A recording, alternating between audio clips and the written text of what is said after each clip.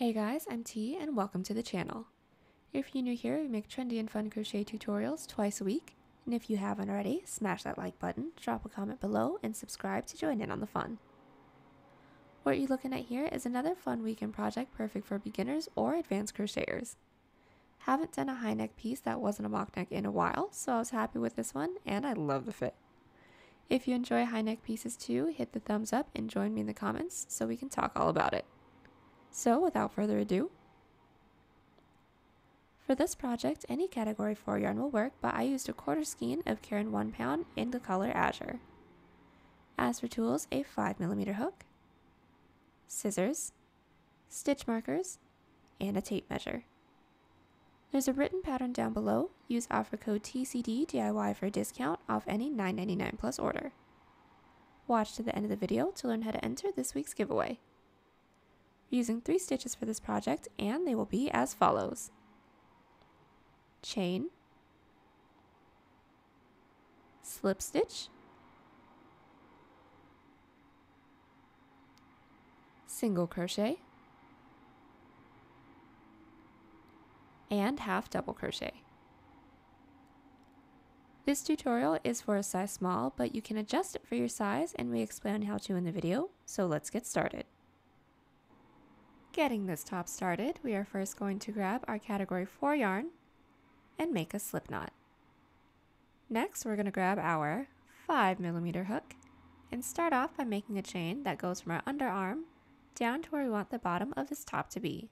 So I'm going to start off by making a chain of 24, and that's 5 inches or 12 centimeters.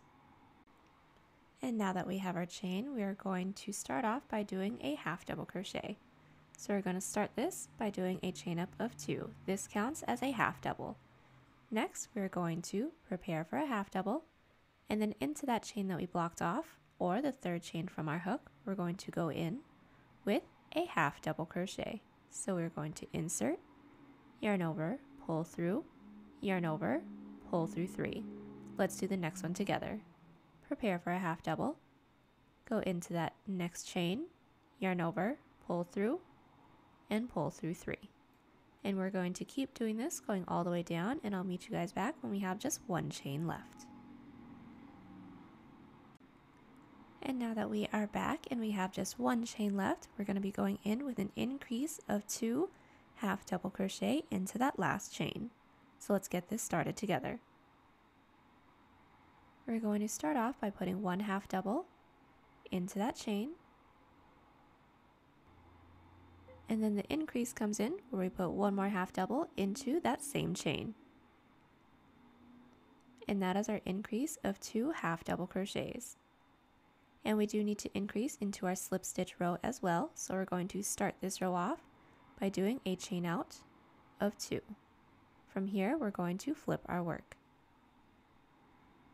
And to do the increase into this row, we're going to be slip stitching into the second chain from our hook. So we're going to skip this first one, insert your hook into that next back loop, yarn over, and pull through everything. Let's do the next back loop slip stitch together, into that next back loop, yarn over, and pull through everything. Go ahead and put 1 back loop slip stitch into every stitch, making our way all the way down. And now that we have made our way down with our back loop slip stitch row, we're going to be going in with a row of back loop half double crochets. So let's get that started off together. So how this is going to work is by starting off by doing a chain up of 2. This counts as a half double. From here, we're going to flip our work, prepare for a half double, and then into that first back loop, insert with a regular half double. And we are going to keep doing this, going all the way down, and we are going to maintain the increases along the other side. And we're going to do these rows until it goes from mid-underarm to the front of our body, and also making sure that it reaches right at the base of our neck. And then when we meet each other back, we want to make sure that we're meeting each other back along the top so that we can just go straight across for our body portion. And then lastly, we want to make sure that we are stretching it as if we were wearing it when we're putting it up to ourselves. But go ahead and get those rows started, and then I'll meet you guys back. Alright, so we are back and we have just finished up going in with our underarm portion, and I ended up having a total of 13 rows. or the width comes out to about 4.5 inches or 11 centimeters, and that is unstretched. And we are at the base of our neck where this points at. And then from here, we're just going to do rows of back loop slip stitches and back loop half double crochets, just going straight across. So no increases and no decreases. So I'm going to get that piece going, and then I'll meet you guys back when I have that all finished up. And then we do want to make sure that we are meeting along the bottom, so right when we're finished with a back loop slip stitch row, so that we can go in with our half double crochet row and then do our decrease together. So go ahead and get that done, and then I'll meet you guys back. And now that we are back, we have just finished up going in with our body portion where we didn't do any increases or decreases. And I now have a total of 24 rows, and my width is now 8 inches or 20 centimeters, and that is unstretched. And what we're going to do from here is now work our way up with our back loop half double crochet. We're going to leave the last 2 stitches we have into the top, and then we'll do our decreases together. So we should have all ended down here. Go ahead and do your chain out of 2, and then put 1 back loop half double crochet all the way down, and I'll meet you back once we have just 2 stitches left. So we've just made our way all the way down with our back loop half double crochets, and now we're going to do our decrease of 2 back loop half double crochets into our last 2 stitches. So prepare for a half double crochet, insert our hook into the second to last back loop, yarn over, pull through, and also into that last back loop, yarn over, pull through. We should have 4 loops on our hook. When we have those 4, we're going to yarn over and then pull through all 4 of those loops, and that is our decrease when it comes to our half double crochet row. And so that this side matches the other side, we're going to be doing a decrease into every single row that we have. So let's do a decrease of 2 back loop slip stitches together. What we're going to do is do a chain up of 1 and flip our work. From here, we're going to insert our hook into that first back loop that we have, yarn over, pull through. Next, insert our hook into that next back loop, and once when our hook is through here, we're going to yarn over and automatically pull through these 3 loops that's on our hook. So yarn over and pull through 1, 2, and 3 loops. And then go ahead and put 1 back loop slip stitch into every stitch just like before. And then when we make our way down to the end, do a chain up of 2, flip our work, do back loop half double crochets all the way down while maintaining the decrease into the last 2 stitches into that row, do a chain up of 1, flip our work, and then do your decrease of back loop slip stitches that we just did together, working our way down. And we will keep working back and forth like that until we have the same amount of rows as our increased side. And I'll meet you guys back when we have that side all finished up. So we are back, and we have just finished up going in with our other underarm portion where we did our decreases into every row. And I ended up having a total of 37 rows, and that's 12.5 inches or 32 centimeters unstretched. And then when we have that, we are going to make the same exact piece one more time. So copy everything that we just did, and then I'll meet you guys back. So I am back, and I have just finished up going in with both of my panels, and they are exactly the same. So the next thing we're going to do is seam up the sides together.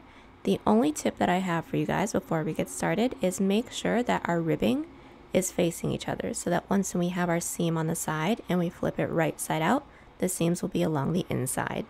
So as you guys can see, there's ribbing up top here, ribbing here. All we're going to do is just place one on top of the other. So now we're looking at the back, and then we can get started on the seam. So we're going to be inserting our hook into the first available corner stitch into the front panel, and then also into the next available corner stitch into the back panel. From here, we're going to take our yarn over, and pull through everything that's on our hook. And then we're going to do a chain up of 1. From here, we're going to single crochet going in through the loop in the front panel, and also going in through the loop in the back panel at the same time. So into the next available stitch into the front panel, insert your hook, Next available stitch into the back panel, insert your hook, and single crochet. Let's do the next one together just one more time. Into that next stitch into the front panel, next stitch into the back panel, and then single crochet. We're going to keep doing this until we don't have any more loops left. Do a chain up of 1 and cut, and then do the same thing that we just did here on the other side. So we have just finished up seaming both of our sides, and we have flipped our work right side out. What we're going to do next is just go along the top portion, putting 2 single crochet into each side half double crochet. So let's get that started. We are first going to insert our hook into this first side slip stitch row because this is where our body portion starts. I have stitch markers in there, so I'm going to take mine out. And then we're going to find the top loop that we have. It's not going to be an easy or a pretty loop, but we're going to insert our hook into there anyways. Insert our yarn and pull through. From here, we're going to do a chain up of 1, and then we're going to do our first set of 2 single crochets together. Into this first side half double crochet, we're going to insert our hook with 1 single crochet, and then also with 1 more single crochet into that same side half double. We are going to skip this next side slip stitch and then put 2 singles into this next side half double. So into the next one, there is 1. Into the same one, there is 2. And keep doing this all the way down until you don't have any more of your body portion rows to go into. Slip stitch into our side slip stitch row, do a chain up of 1 and cut, and then do the same thing on the other side. Now that we have our single crochet row finished up along the top of both of our panels, we are next going to try this on. And when we have this on, we are going to measure from this corner going up and over our shoulder to this back corner that we have right here, and then whatever measurement we have, we're going to make a chain of that. So I actually need to make a chain of 22, or that's 5.5 inches or 14 centimeters. Before we can do that though, we're going to work our way up with a single crochet row. So taking a look at the armhole that we've created for ourselves, we're going to find the last row from our front panel and the last row from our back panel. From there, we're going to trace that seam up, and we're going to insert our hook into that top loop. It's not going to be a pretty loop or an easy one to find, but we're just going to have to insert our hook into one of the loops that we have in between those 2 rows. Once we have that, we're going to insert our yarn onto our hook, and just like how we did before, we're going to go in with 2 single crochets into each side half double crochet row until we hit this corner. So let's just do the first one together. You're going to pull through and do a chain up of 1 to secure. And just to go into the first row together, into this first side half double crochet row, we're going to insert our hook into that loop with 1 single crochet, and into that same side half double crochet row with another single crochet. And keep repeating this, going all the way up until we hit this corner. Now that we've single crocheted all the way up to this corner, we are now going to make our chain. So like I said, I'm going to start off by making a chain of 22. And now that we have our chain, what we're going to do from here is single crochet it into the back. So we're going to flip our work over, and then into this last stitch that we have into the single crochet row that we did across, we're going to single crochet it into here, and we're doing that just so that it looks a lot cleaner when we finish up this row. So we're just going to insert it into this corner stitch, find our working yarn, and then we're going to single crochet. And then from here, just like before, work your way down, putting 2 single crochets into each side half double crochet.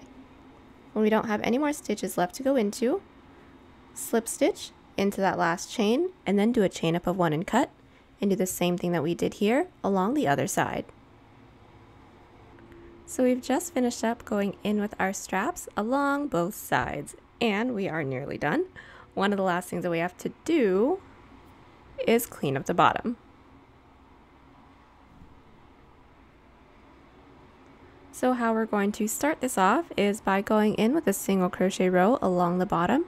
putting 2 single crochets into each side half double crochet, just like the top border that we've done. So go ahead and insert your hook into any one of these side rows. I do like to insert my hook where the seam is just to keep it clean. I'm going to insert my yarn onto my hook, pull through, and do a chain up of 1 to secure. And then, just like before, go ahead and put 2 single crochets into each side half double crochet. And I will meet you guys back once when we have slip stitched into that chain up of 1 space that we just made for ourselves. Now that we've made our way all the way around with our single crochet row, we have just one more row to do for the bottom. That is going to be a row of front post single crochets. So let's get that started off together. What we're going to do is start off by doing a chain up of 1. So how front post single crochet works is that we're actually going to go around the body of the single crochet instead of just going in through the top loops. So let's do the first few together. This is the body of the single crochet, and what we're going to do is insert our hook into that next loop, and we're actually going to bring our hook through the other loop that we have on the other side of the body of our single crochet. And then from here, we're going to single crochet just like normal. Let's do the next one together. We're going to insert our hook into that next loop that we have and then bring it through the next available loop, making sure that the body of our single crochet is on top of our hook, and then single crochet just like normal. Let's do one more for good measure. We're going to insert our hook into that next loop, bring it through the other side of our single crochet, and then single crochet on top of that. And that is it. Go ahead and keep doing this, going all the way around. When we don't have any more stitches left, go ahead and slip stitch into that last stitch that we have, do a chain up of 1 and cut. Alrighty, so we have just finished up going in with our last row, which was our front post single crochet row along the bottom, and we are actually all finished up. The last thing that we're going to have to do is weave in all of our ends. Our ends are woven in and our quick and easy top is all finished. I'm really happy with the details of this top, from the thin strap to the ribbing to the high neck, and if you are too, be sure to let us know in the comments. There's a written pattern down below. Use offer code TCDDIY for a discount off any $9.99 plus order. Enter this week's pattern giveaway by asking a question for our FAQ. I'm almost caught up, so I should be shooting that soon. Fingers crossed. Good luck to everyone who enters. Also, if you like this video, give it a thumbs up because, believe it or not, it really helps. And be sure to share us on Twitter, Pinterest, Instagram, and Facebook. Links down below. Link to our Etsy page is down there too if you want to buy this piece or any other piece on the channel. And be sure to favorite the shop so you don't miss out on new patterns and exclusive deals. As always guys, thank you so much for watching, and I will see y'all in the next one.